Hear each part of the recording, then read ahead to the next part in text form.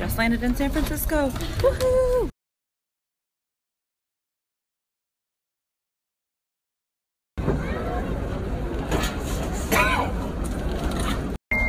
Well, we're here in the San Francisco airport, headed to get our car. The sun is shining, it's warmer, so happy to be in California.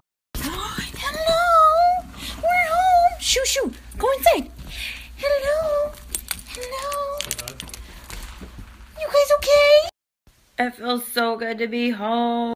So we were supposed to come home on Tuesday, but our flights were canceled. The only available flights to come back from Detroit to San Francisco wouldn't have been until Saturday or Sunday. So rather than booking flights like 5 days later, we decided to take the refund, get some vouchers, get a rental car, and drive across the country. We drove a total of 1,200 miles and traveled about 18 hours on the road. So from Detroit to Denver in 2 days, we drove 1,200 miles and spent 18 hours on the road. We spent one night in Omaha and one night in Denver, both really cool towns. And then we hopped on a flight this morning in Denver and flew straight into San Francisco and drove home this morning. Super happy to be home. The cats are doing great.